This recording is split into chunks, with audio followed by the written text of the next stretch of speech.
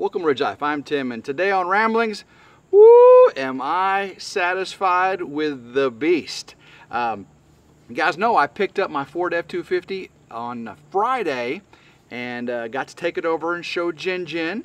And since then, guys, today's Monday. Happy Monday, by the way. Since then, I put 1,000 miles on this truck. So Friday night, Saturday, Sunday, and now Monday. So 3.5 days, I put 1,000 miles on this truck. Elvis, that's crazy, isn't it? 1,000 miles. But they've been beautiful, cold miles. The air conditioning is working perfectly. Matter of fact, we had to turn the AC down a little bit because it was too cold. It's too cold, Elvis, that's right. You know, the seats have air conditioning in them too, and we had to turn them down because it was pretty warm this weekend. So Friday night, yeah, Elvis, give me a second, Elvis, I'm getting to it. Friday night, I pick up the F-250. And that's the last time you saw. I did a Ramblings on the way to see Jen. She thought I was going to bring the SRT to see her, and then we were going to go the next day and pick up the F-250. But no, I brought the F-250. So I pull in the driveway, and she comes out and she goes, "Oh, you got it!" She was excited as you, Elvis. She jumped in it, and she liked it. She liked my truck, and goodness gracious, guys, Jin looks good in this truck. You know, I look okay in it. Jin looks good in it, if you know what I'm saying. But I got to her place on Friday, and she had made some taco soup and had tortillas in it, and she made this jalapeno Mexican cornbread with a meat in it. Ooh, it was so good. Candace came over, her friend, and we had a great meal. Then we wanted to take out the beast and see how she did. We went down to the Mississippi River, and the barges were going through there. It was all beautiful. We played music. The sound system on this thing, the B&O 18-speaker sound system, was kicking. We had a little pavilion right there next to the river, and there's actually a boat ramp that goes down. And the Mississippi River is really low right now. But we went all the way down to the water and shined the lights and watched the barges go by and the steel mills behind us. Mississippi County there in Arkansas is one of the largest steel producing counties in America right now. There's so many steel mills that came from up north, you know, Pittsburgh area. Now they're all down here in the south, and for good reasons too. This is where the good hard workers are. So we had a great time Friday night, and then Saturday, we came over to the dealership to drop off or to pick up the SRT, and it was still there. Luckily, I was worried about it being stolen. And we picked up the SRT, and we took it to here to drop off the SRT, and we could take the F-250 back to Arkansas. Grandma Carol got to see it and everything, and she thought it was pretty. Went back to Arkansas, and then Saturday night got to have dinner with Lauren, Jen's daughter. And she is so cool. She is a cool young lady. She's the same age as my Alyssa, I think 25, and she's got it going on. She's got a good career going. Jen's so proud of Lauren, and she has a good reason to be. But we had a great dinner there at this really nice cafe in a little small town there in Arkansas. Had a great meal. It was actually the same restaurant where I first met Jen. The restaurant where we met, our first date. And when we met that first time, one of the appetizers we had were deviled eggs. And you're like, Tim, deviled eggs on a first date? Guys, these were filet mignon deviled eggs. They had filet mignon and some sort of brown sauce on these deviled eggs. They were delicious. Well, this time when we went, you know, they changed things up a little bit at this restaurant. They were scallop and pickled red pepper, or pickled red onions on scallops, you know, like sea scallops, you know, like diver scallops, you know. They were seared scallops with some sort of seasoning, with pickled red onions and some sort of sauce on these deviled eggs, and they were delicious. I had blackened catfish and vegetables and mashed potatoes, and yeah, we just talked and just had a great time together, you know, with me, Jen, and Lauren, her daughter, and that was really nice. The next day, Sunday, I headed out, well actually I came home Saturday night. Sunday morning I got up to go see my Morgan, my son, at Starkville, Mississippi, Mississippi State. He turned 21 on Saturday. Now he went to the LSU Mississippi State game and LSU won, unfortunately. But he went to that game on Saturday, so that's why I came Sunday. And we went out to eat and at Two Brothers Meat Company there in Starkville, Mississippi, and I had bacon and ranch chicken cheese tacos. They were really good. He had Gulf Shore shrimp tacos. And then we went and played golf. And I haven't played golf in a long time. We played golf down there, and he started playing. He started whooping me off. The first hole, I just did terrible in the first hole. I think I lost 2 balls in the first hole. But by the end, I was straight arm, right? I was getting, you know, yeah. I was getting that swing down. I was hitting him right down the fairway, and so I was catching up to him. We did the final score after 9 holes. I tied. I caught up to him. It was an even tie. Now he said, "Dad, I gave you some strokes on that first hole." I said, "Well, we should just drop the first hole. If we dropped the first hole, I would win."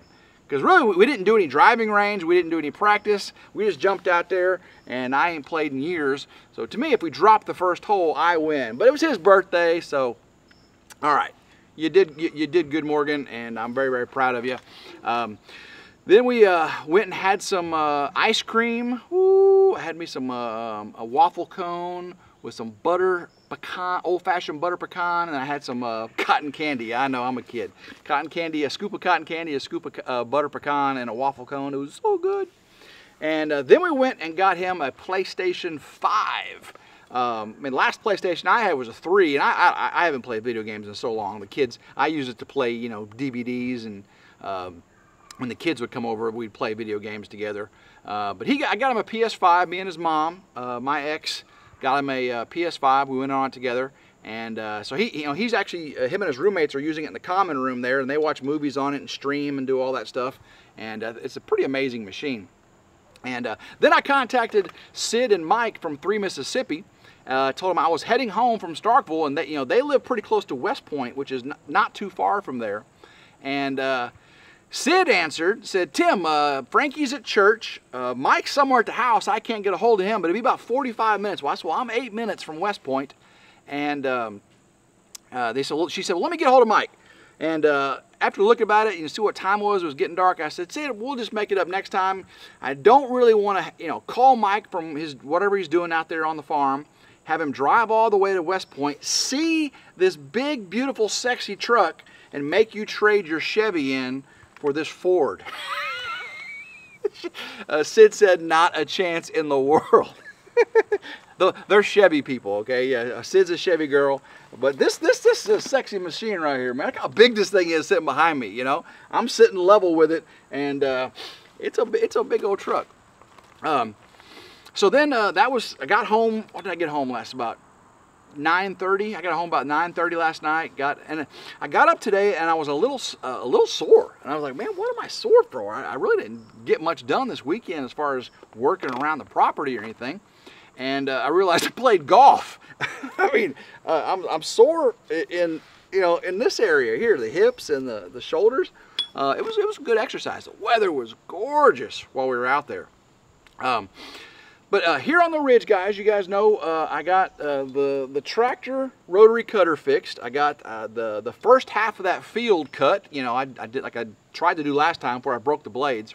Well, as soon as I get done with uploading this video, I'm going to get back out there and start getting the field cut where I'm building the barn. I'm not going to film initially because I'm going to try to mow the edges and get all that, and then once I get towards the center where the barn's going to be, I'll film that with the drone and all that stuff, so you can get an idea of what it's going to look like, where that barn's going to be, and where those brush piles are.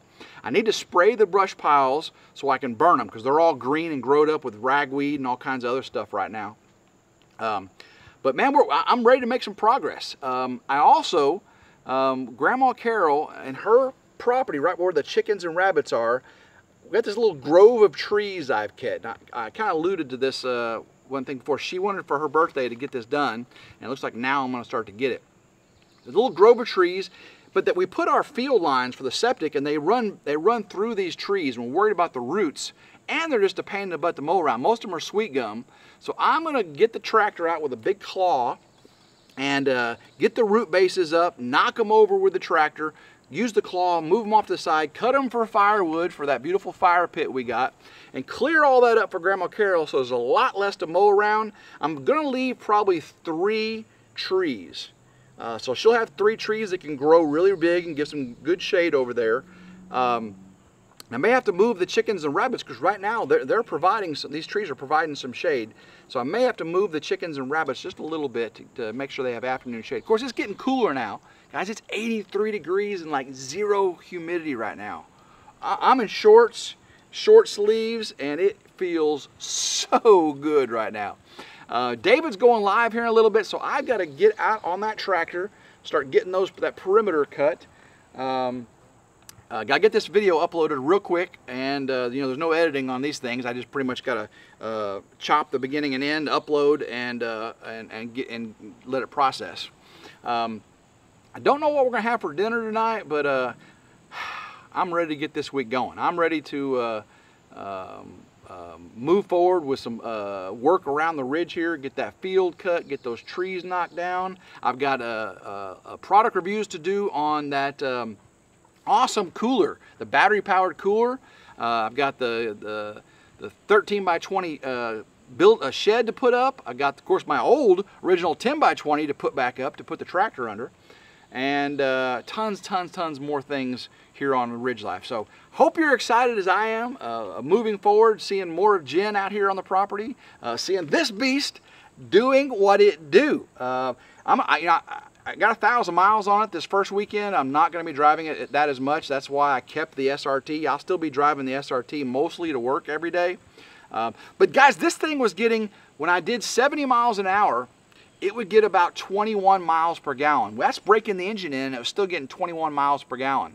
Once you got up above 72, 75, or 80, it dropped pretty quickly. This thing's like a big wall of steel going down the highway, and about 80 mile an hour, it just wind resistance takes over, and I was getting about 11 to 15 miles a gallon. But 70, I was really surprised at 21 miles per gallon, and that's not even broke in yet. It breaks in at 1,000, and I'm really close. I'm right at 1,000, so I'm looking forward to see what it stabilizes out at. But what a beautiful machine, and made in Kentucky, guys. The Kentucky plant's still up and going, and hopefully they don't strike as well for those guys needing to get their vehicles. But I got mine, and I'm super happy about it. So guys, I'm gonna leave you there, gonna get this uploaded and get to cutting that field. So until next time, I hope everyone has a blessed day. Keep rambling and go RidgeLife.